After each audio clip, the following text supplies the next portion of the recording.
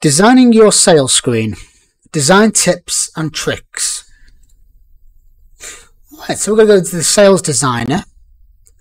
And to make your sales screen look as professional as possible, always try to use the guidelines here. Okay, so a couple of things to be aware of. You do have multiple styles in the photo button, but try to keep to one style if you can. Don't mix them, or it can give very unprofessional looking results.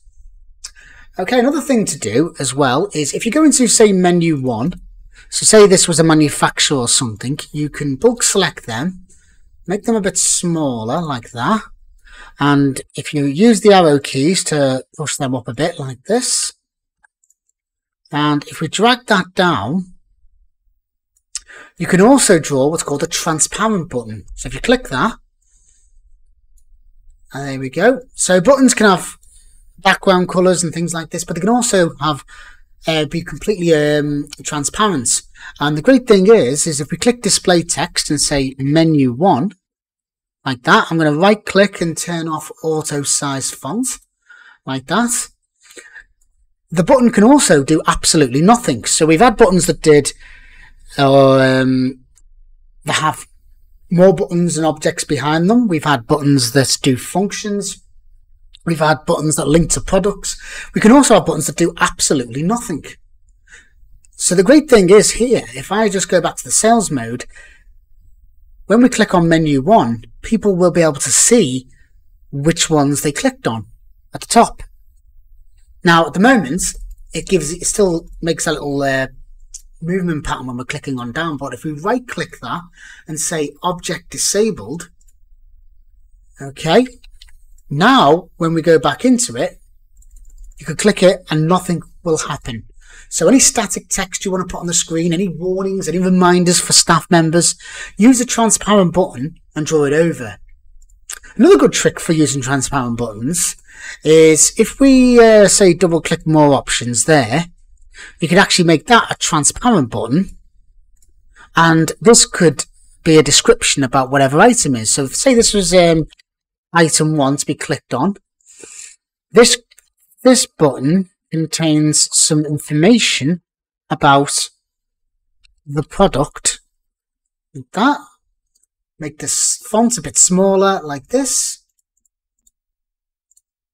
and you could actually put some information on it. Could even move these underneath and do that. So anything that needs ingredients or descriptions, you could use that. It could be quite useful. Okay, another good thing you can do is if you right click, you can see you can set a background or a foreground image. So a background image will stretch to the entire dimensions of the button. But a foreground image is like an extra image on top of it. So let me show you what we mean. Let's say we're in a pet store, and I'm just going to draw a quick box here, and this box is going to be the dog section, okay? So I'm going to write the word dog on that. If we open up a browser like this, go to a website called iconarchive.com, and if I just put in puppy, like that, we get a bunch of pictures. And what I'm going to do is I'm going to click on, say, this one here, and I'm going to download a PNG. And since I know, if I just go back to the button here, if I click on properties, I can see the height and width. So the height and width is 100 and 200. So its height is 100. So when we're doing this, we definitely don't want to go any bigger than 100. So I think 72 by 72 is a good size. So I'm going to click that, and I'm going to save this image as, and I'm going to put it on my desktop and just say puppy2. That's fine. Now, if I right click and say set foreground image, okay, and set image from file, I now go to my desktop, click on that, and there's a picture of a dog. If we right click, set foreground image, set width, and just make it 0 in this case, so it'll be any, so it won't be any, it'll be the height and width of the actual object itself.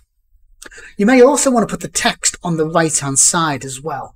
So just right click it, say set text alignment, center right, and now that goes on the right as well. Another trick, you might want to do it the opposite way round. So if we just go back to the browser and find another picture of a dog, another way of doing it would be like this. So let's get 2 pictures, There we go. And what I'm going to do, well, that's a bit bright down. Let's go this one. You could also have the box a bit more like this. So if you right click that, set foreground image, like that, make sure you choose the width of 0 so it uses the native image. Okay, and I'm going to right click, set foreground image, set foreground alignment, top, middle.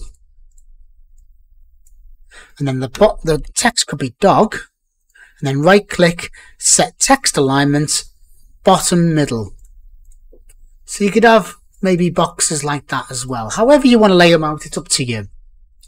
I said these guidelines make them quite easy to line them up. If you go to template options, you can also turn on grid lines. Maybe make the grid size 10 so it's a bit easier to line up. Some people like a grid behind them, so it's maybe easier for them to see it, etc. Okay, another good trick to do is if you have multiple sizes of something. Okay, so let's do menu 2, and I'm just going to draw some boxes again. So let's just draw 9 like that. If I've got some, let's say it was a bar, and you have a half a pint and a pint. Rather than taking up 2 boxes, you could do it like this. You could say, I'm not going to draw a product, but I'm just going to say, let's say this is the pint of Moretti, like that. Rather than writing half pint of Moretti, a good little trick is to just put half, like that. And then what you do is, if you put the text alignment center right, give it a slightly different color, like this. What you can actually do is put it halfway across, right click, send to back. You are allowed to layer buttons on top of each other. Okay, and this way you've only used 1.5 times the amount of buttons of width rather than 2-fold. So now if we use the sales mode and click menu 2, that could be a half pint, that could be a pint, but you would put the product called, pint of Moretti, and this would have a product name of half pint of Moretti. So they could be quite useful, especially it's got a bit too much height on them, so I'd probably go a bit more like that. You don't need that much space either. So it's a great way of being able to do multiple sizes, and you are allowed to layer the buttons on top of each other, so that can be quite a good useful trick to not use as much space and get a lot more products on the same screen.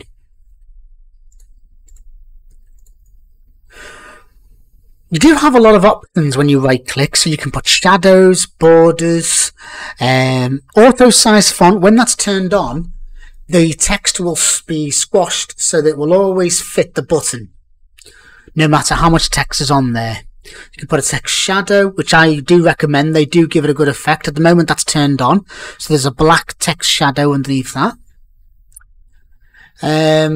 But again, yeah, you can do a lot of good effects, and also you can actually manually specify the X and Y coordinates if they're not lining up properly, but always have the snap to grid turned on. If you ever use full edit mode like this, the snap to grid automatically turns itself off. So just keep that in mind. You may want to turn it back on again if you're, oops, I double clicked that, if you're lining them up. Another good little trick to do as well is you can have, if you press edit selected template, it says canvas design gradient. You can click on that. If we choose color blend like this, you can choose which angle it goes, one solid color, or actually just change it. So if I chose it to be maybe bright like that, oh no, I don't like that. You can even click this and choose say purple. And match the aesthetics of your store as well, whatever your logo or store colours are. So if I press tick like that, see what that looks like. There we go. So you can change the background colour there. You can also change there's a button here on current page. There's a canvas override, meaning change the background color, but only on this page. So if you turn that on and say set canvas color, choose blue, maybe the same blue, click on that, and now what will happen is when you're on that page, the background color will change. Sometimes used when is a warning or it's a dangerous section to be on. So there's some tricks you can do in terms of trying to improve the aesthetics of the screen and things like that. Always try and use as well the align objects as well to make sure that they're all aligned against each other. So you can select multiples like that and say align top, and it will make sure that they're always aligned at the top part there. Okay, but most of the time you can do it manually.